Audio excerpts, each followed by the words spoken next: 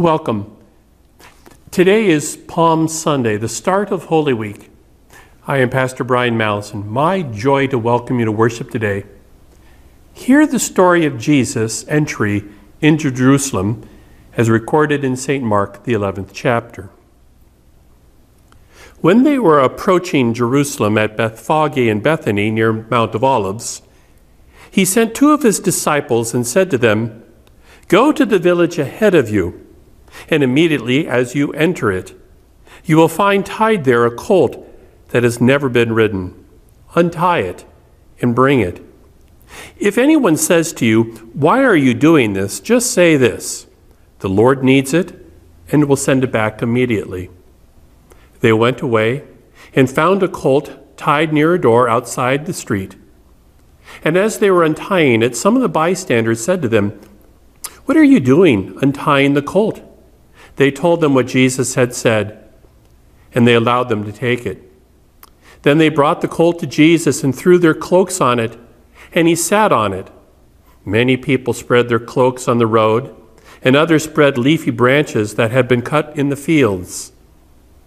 Then those who went ahead and those who followed were shouting, "Hosanna! Blessed is the one who comes in the name of the Lord. Blessed is the coming kingdom of our ancestor David. Hosanna in the highest heaven." Today we conclude our Lenten worship theme, Crosswalk, with the theme, Jesus, the way to the cross. Jesus not only went to the cross for you and me, but he also invited those who would follow him to take up their crosses. That strange language has caused a lot of people to struggle with the message of Jesus, but I'm so glad that you joined us for worship today, so that we may gain a deeper insight into the joy of believing in the Lordship of Jesus and discovering the depth of living a life of faith. Just a reminder that we will celebrate the sacrament of Holy Communion toward the end of the service. If you would like to have now ready for that time of the service a small piece of bread, a small cup of wine or grape juice. Once again, welcome.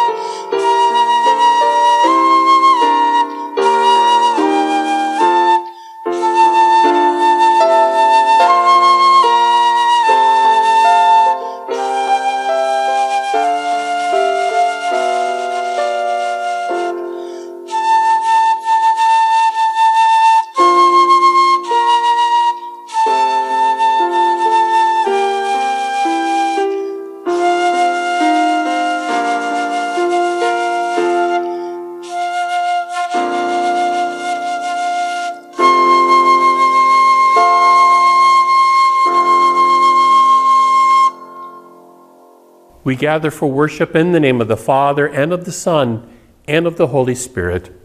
Amen.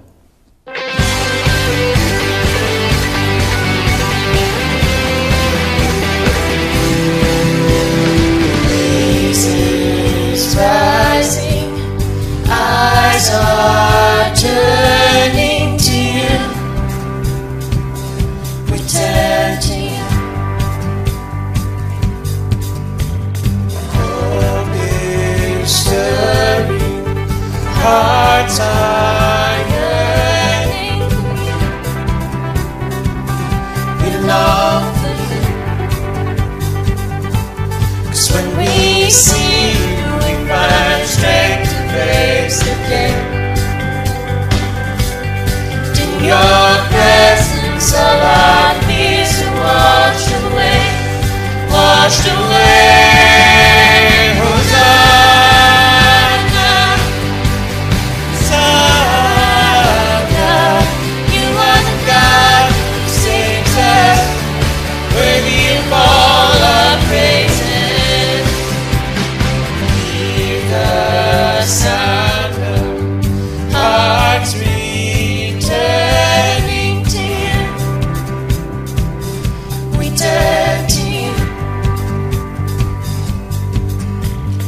In your kingdom, broken lives are made new.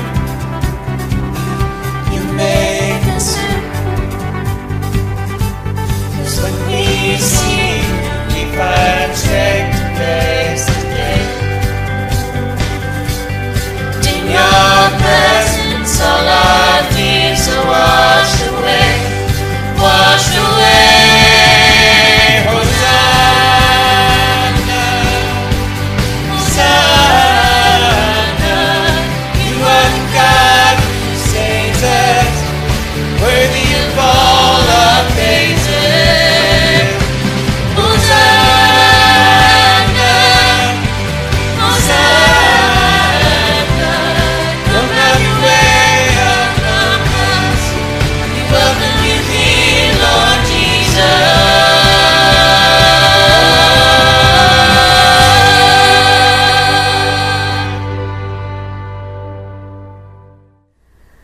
As crowds of people came into Jerusalem to welcome Jesus as the incoming Savior, so we too await our Messiah. We're also hungry for a hero. We crave to glimpse greatness. We crane our necks to see him. But are we willing to follow the one that comes on a donkey? Let us, as followers of Jesus who live in a broken world and who often lose heart, join together in a prayer of confession. Let us pray. Almighty God, we confess our self-centeredness, our betrayal of those we love, our need to scapegoat and find targets for our anger and disappointment. We confess the violence in our hearts revealed in injustice, hard-heartedness, in harsh judgments and fear of those who differ from us or disagree with us. We confess our fear of radical discipleship, radical love, radical commitment to what Jesus was most passionate about. We confess our failure to see all of life as a gift and to praise you for your goodness, mercy, and grace. Gracious God, forgive us, renew us, and lead us so that we may be joyful in following you and doing your will for the sake of your Son, Jesus Christ, our Savior. Amen. The good news is that Jesus Christ's life, death, and resurrection have set us free to follow a life that more closely follows him. And so it is my great joy to declare to you the entire forgiveness of all your sin. In the name of the Father, the Son, and the Holy Spirit. Amen.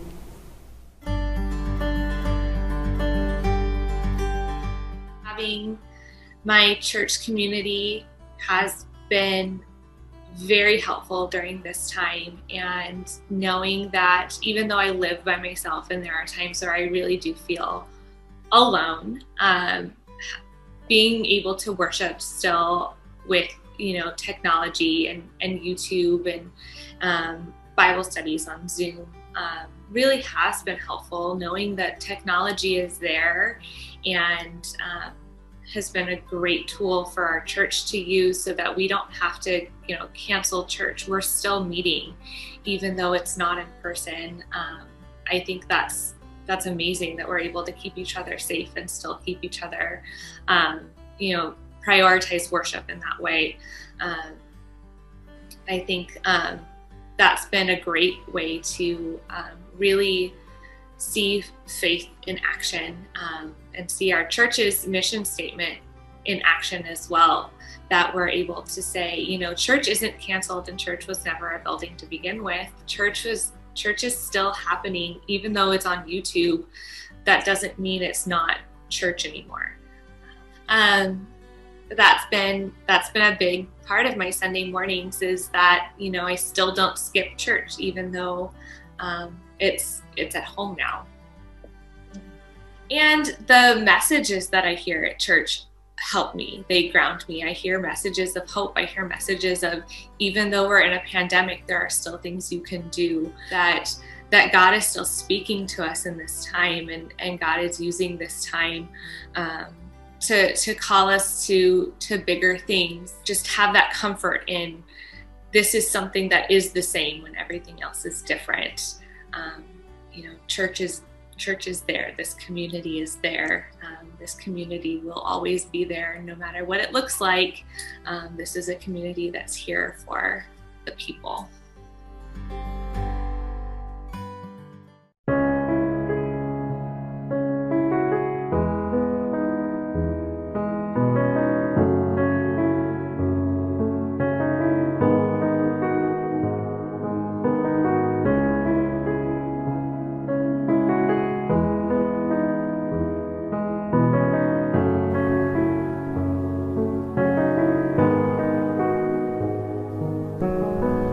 I see the King of Glory coming on the clouds with fire. The whole earth shakes, whole earth shakes. I see His love and mercy washing over all of sin. People sing, people sing. Hosanna, Hosanna, Hosanna in the highest. Hosanna, Hosanna, Hosanna in the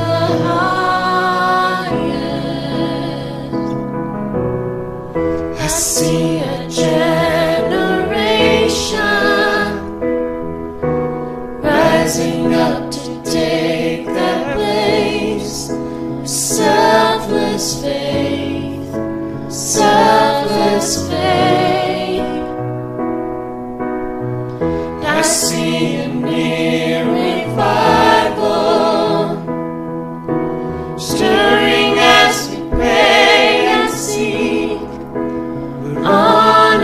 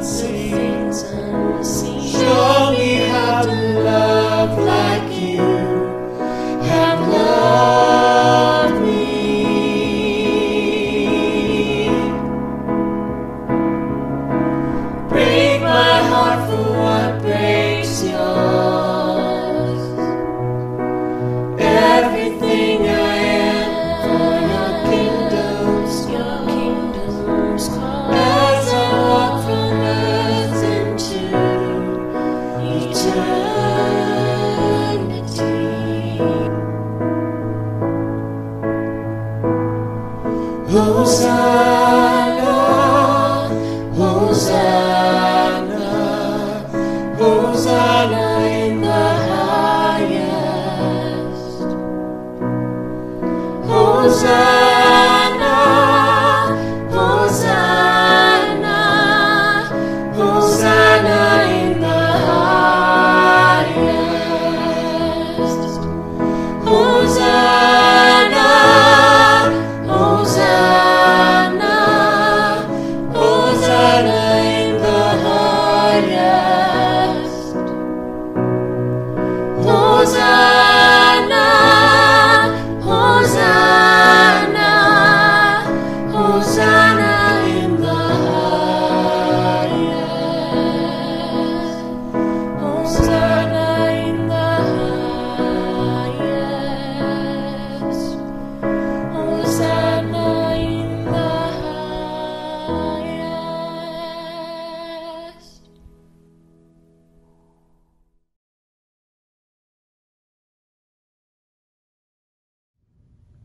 Mark 8:34-37. Jesus called the crowd with his disciples and said to them, "If any want to become my followers, let them deny themselves and take up their cross and follow me. For those who want to save their life will lose it, and those who lose their life for my sake and for the sake of the gospel will save it. For what will it profit them to gain the whole world and forfeit their life? Indeed, what can they give in return for their life?" Here ends the reading.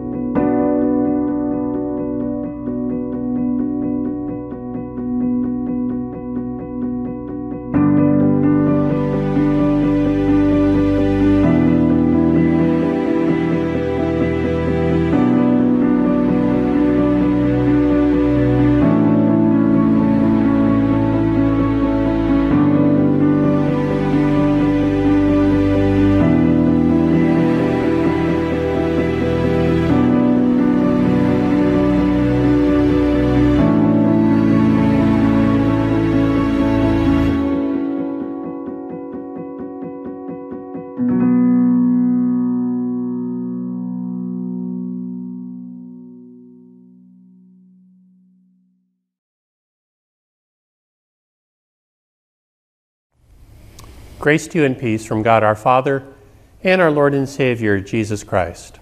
Amen. Believe it or not, there's a forum that you can join on the internet to discuss and debate how many miles Jesus walked in his ministry. Kid you not. Now, I'm kind of a Bible geek. I love digging into interesting facts about Jesus, but this stuff is rather extreme Bible geekiness. And here's the consensus. Jesus walked 3,125 miles in his 3-year ministry. That would come to about 20 miles a day. I get winded when I walk 20 steps a day. So what's different about today is that Jesus does no walking. He rides a donkey. It's a parade of sort. He gets carried by a donkey roughly 2 miles from the Mount of Olives into Jerusalem. The parade enters through the eastern gate of Jerusalem called the Golden Gate. And a group of folks line the streets and put down palm branches and cloaks, and they shout, "Hosanna." But this isn't the only parade in Jerusalem on that day. On the other side of town, there's a bigger and more festive parade.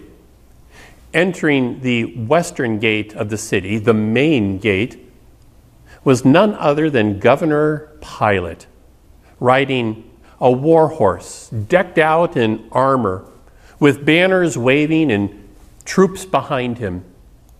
Every year at Passover, while Jews from all over come into Jerusalem to celebrate their freedom from the Egyptians, the Roman officials would make sure to have a pageantry display of strength and power.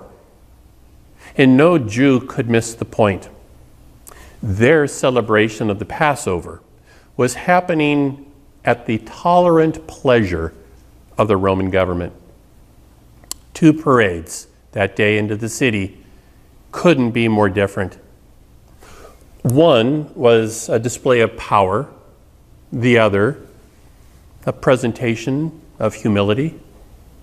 One, an in-your-face statement of militaristic strength. The other, maybe an overlooked statement of subversive intent. Make no mistake. This is a story about 2 different kingdoms. And in the final week of Jesus' life, these 2 kingdoms collide. And today, Palm Sunday, is its beginning. So, pretty much, we are left with wondering what parade we want to follow. It would be like 2 parades in a city, one with the team that won the Super Bowl, and one with people carrying "Get Out the Vote" signs. Which would you go to? It would be like 2 parades on New Year's Day, one with floats and marching bands, and one with underemployed workers fighting for fair wages. Which would you go to? We like big and brash and colorful and loud symbols of winning and victory and status. It's easy to pass on things that aren't glitzy and that remind us of everyday struggles that some people have. But if you had followed Jesus' parade through the Eastern Gate into Jerusalem, well, then maybe you might join him in the upper room a couple of days later as he talked about betrayal and denial. You might watch as he broke bread that he called his body and poured into a cup wine that he said was his blood. And then you might follow the parade out into a garden and watch as he fervently prayed for the cup of suffering to pass from him, and then watch as his friend turned him into the police and he was arrested. And then followed the parade as Jesus was marched into town, set up in a kangaroo court, tried and convicted without evidence, and laughed at, and mocked, and stripped naked, slapped around, and beaten mercilessly. And then, of course, you would watch as Jesus walked his final steps of his life. From Pilate's palace to the hill called Golgotha, it's about 650 yards, roughly 2,000 steps. But it would be the hardest walk of Jesus' life. And of course, he was labored with the weight of a crossbar for a cross, roughly 80, 90 pounds heavy. Now, if you hung around Jesus prior to his parade, maybe this moment would remind you of something he said a while ago. If you want to become my follower, deny yourself. Take up your cross and follow me.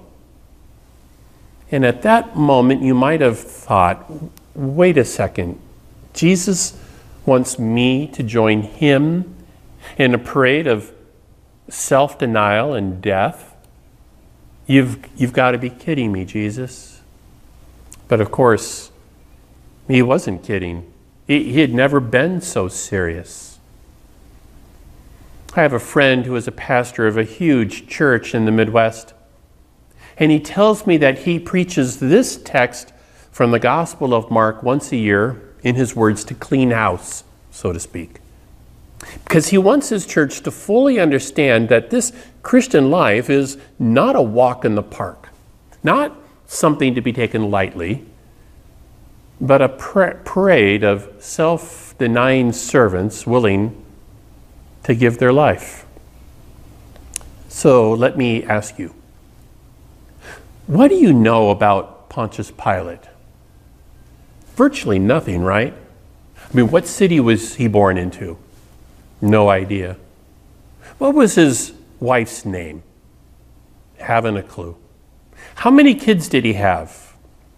Not sure. Where was he buried? Don't know. But here was a guy who propped himself up as the epitome of power and strength, who made sure that everyone not only knew who he was, but also what he stood for and the influence that he had. But 2,000 years later, he's only a footnote in human history. Not a very good one. But Jesus, on the other hand, well, Jesus stands above all others as one who represents goodness, who freely forgave people their errors, who served others selflessly, who gave what he had to those in need, who paid attention to those who are overlooked, who touched the untouchable, who comforted the discomforted, and who quite simply loved purely. And we remember him. I mean, all of history remembers him. Even those who disbelieve his divinity consider him something different than others down through the ages. And now he leads those who do believe in him, who find their lives changed by him. And he leads them in a new parade. These people are a different breed. They don't think or act like most others. They do not march to the beat of cultural drums. They think about others, go out of their way to serve people they don't even know. They involve themselves in causes that promote health and well-being for others. They march in streets with others, seeking justice and hope. They bind the wounds, clothe the naked, visit the prisoners, and they do it all freely. They're called the church. You know this to be true, don't you? You and I and our people, we know this. Because each and every time we make ourselves vulnerable to the needs of those around us, each time we give ourselves in love to another, each time we get out of our own way and seek not what we want, but what the world needs, we come alive. We're uplifted. We experience something powerful. That's what Jesus means when he invites his disciples, then and now, to take up their cross and follow him. Because only those who are willing to lose their life out of love will save it. Well, let's be clear, though. I'm not talking about, and quite confident Jesus isn't talking about, a kind of doormat mentality where we let others deprive us of dignity and respect. There is no justification for enduring abusive relationships or tolerating injustice. Rather, I'm talking about giving ourselves in love, which is, of course, quite different than having others take it from us.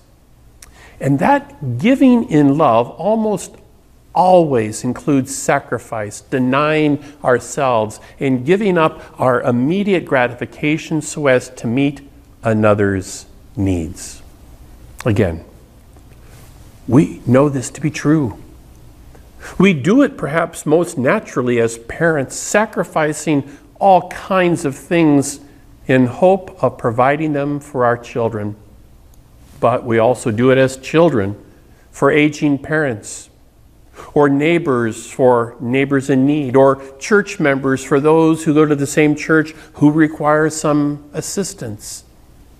And each time we do so, each time, that is, we set aside our own agenda to satisfy a genuine need of someone else, we experience the joy of faith.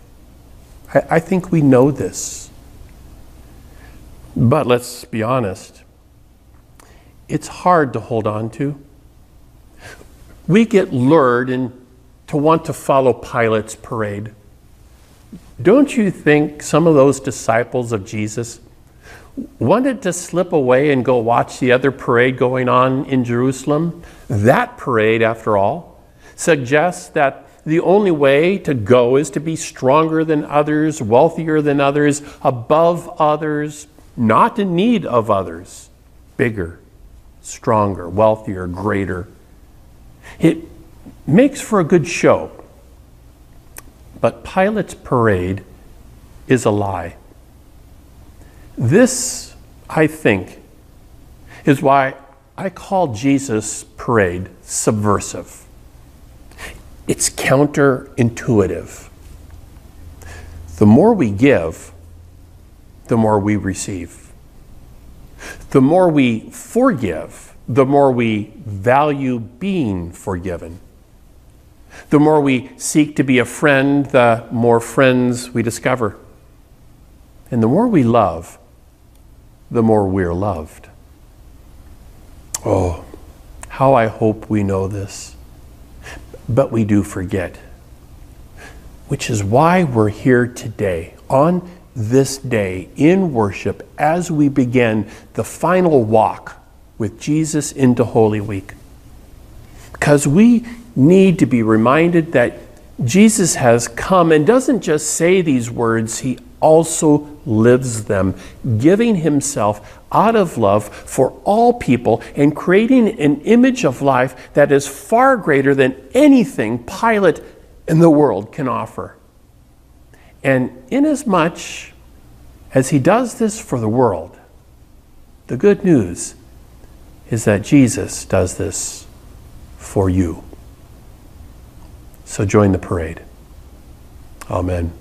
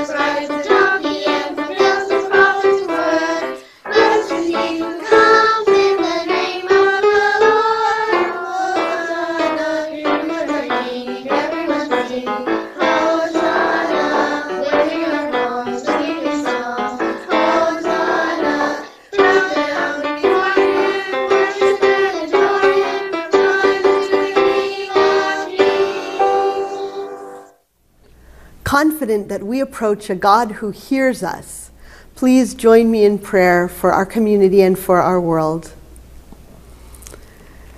Gracious and almighty God, we humbly ask that you enter into our hearts and lives. Hear our cries of joy and of grief, our distress and our hosannas. for ourselves and for this broken world that groans for your restoration this day and every day. We pray for those who do not know you and ask for opportunities to share the joy of our faith and the confidence of a Savior.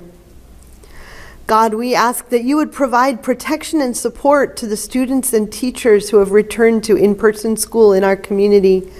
Relieve any worry, open their minds to new learning, and keep them safe from illness and injury. Healing God, we ask for your restoration on all who suffer injury and illness of body, mind, or emotions. Heal the sick, comfort the grieving, soothe the anxious, and encourage the distressed, we pray. God, we cry for mercy as the COVID-19 pandemic continues to create loss, grief, and trauma, even as we pray in gratitude for all who work to provide vaccines and ask that their efforts will help us to enter a new era.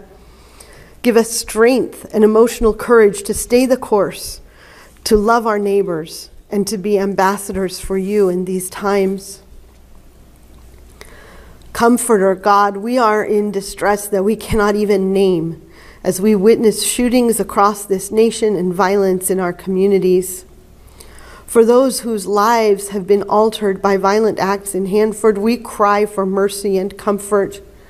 For the community of Boulder, Colorado, and the disruption of violence, especially for those who grieve those shot and killed, we pray. With the families and friends of those killed in Atlanta, and with Asian Americans and Pacific Islanders who are confronted by many expressions of hate, we lament. Merciful God, help us to actively love in opposition to these acts of hate. And God, as we enter Holy Week, we pray for all in church leadership. We ask that you will bless them with a true experience of Easter, even amidst their work, exhaustion, and the grief surrounding this era. We ask your protection upon congregations who gather and pray that your presence and goodness will be tangible in new ways. May the resurrection and new life of Jesus Christ be the defining factor in all of our lives and all of our actions. We ask these and all things unsaid in the name of Jesus Christ, our beloved Savior. Amen. Our Father in heaven, hallowed be your name. Your kingdom come, your will be done, on earth as in heaven. Give us today our daily bread. Forgive us our sins as we forgive those who sin against us. Save us from the time of trial and deliver us from evil. For the kingdom, the power, and the glory of yours, now and forever. Amen. Once again, welcome to Christ Lutheran Church. I have a couple of very important announcements to share with you. During January and February, Christ Lutheran Church served dinner at the Lamplighter for folks who are experiencing homelessness. We had a team of about 12 folks who shared the responsibility of weekly preparing those meals. It was a wonderful way for us to help people who are going through challenges in life. Although the residents at the Lamplighter have now moved on to other settings, we now have the opportunity to serve even more folks who have been previously on the streets. Beginning this coming Tuesday, the 30th, and for every Tuesday after, Christ Lutheran Church members are invited to join the team that will provide a Tuesday meal for residents at Sequoia Lodge on Mooney Boulevard. The residents are housed there under Project Room Key initiative and are cared for by a team of supervisors. If you would like to assist in this ministry, please contact me at brian@clcvisalia.org or call the church office. I will put you in touch with Julia Doyle, who is heading up this ministry team. We would love to add many more names to the team of those who will be offering this very significant service of love. Again, please contact me at the church to sign up or if you have any questions. And Holy Week is here.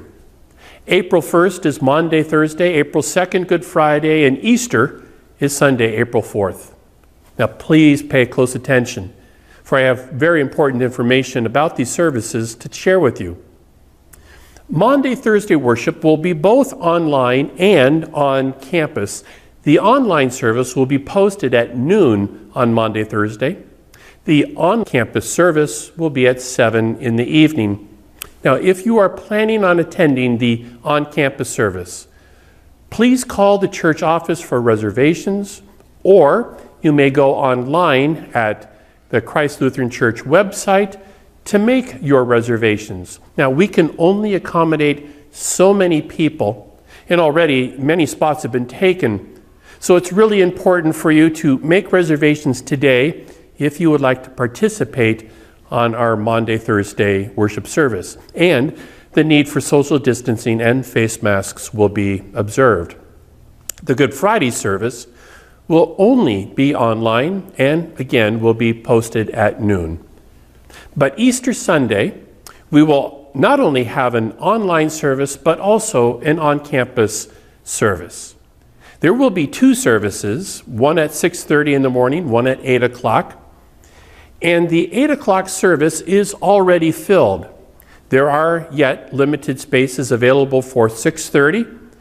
So please make those reservations again by calling the church office or by logging on to the online reservation system that you can access through our website. And just a reminder once again, face masks and social distancing will be observed.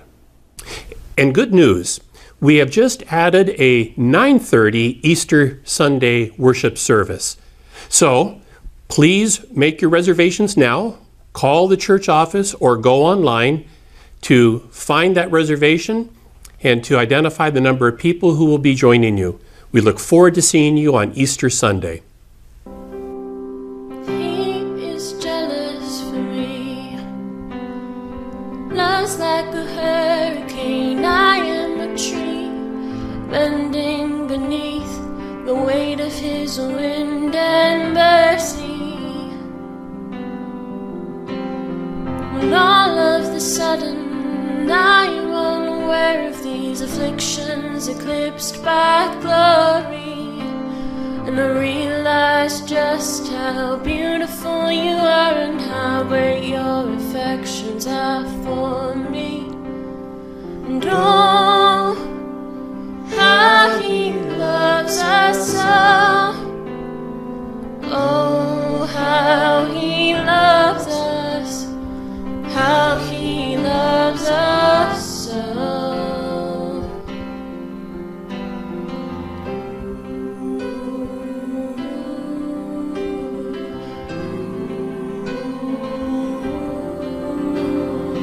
He is jealous for me. Love's like a hurricane. I am a tree bending beneath the weight of his wind and mercy. And all of a sudden I'm unaware of these afflictions eclipsed by glory, and I realize just how beautiful you are and how great your affections are for me.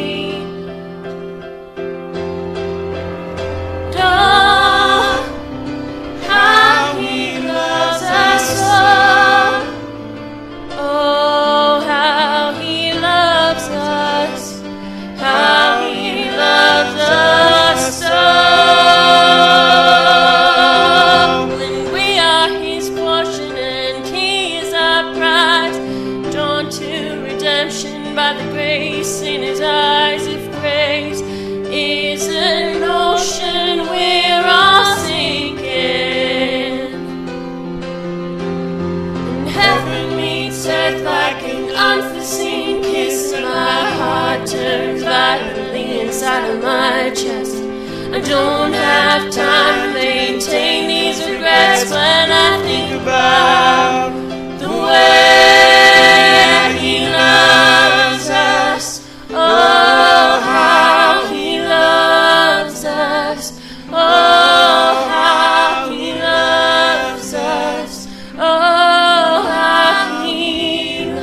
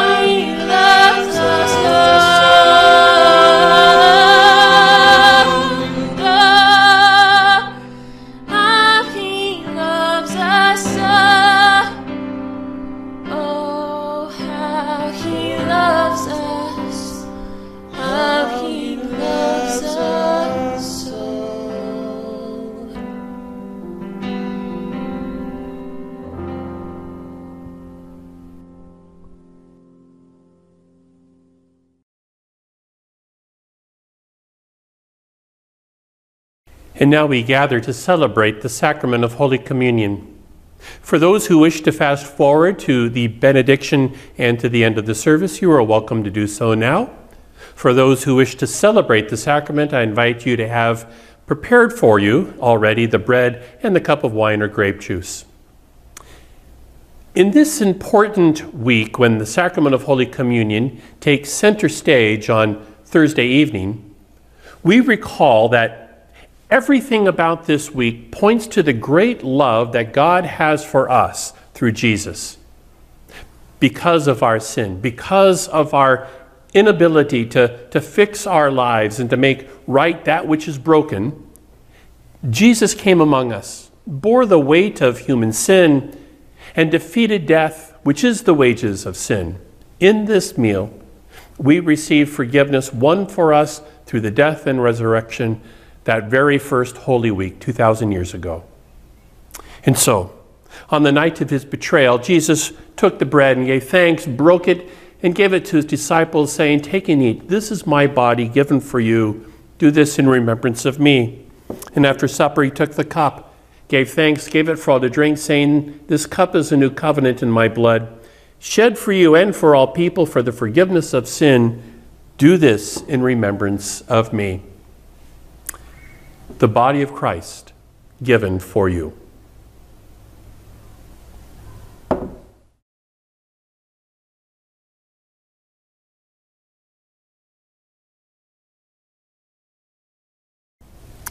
The blood of Christ shed for you.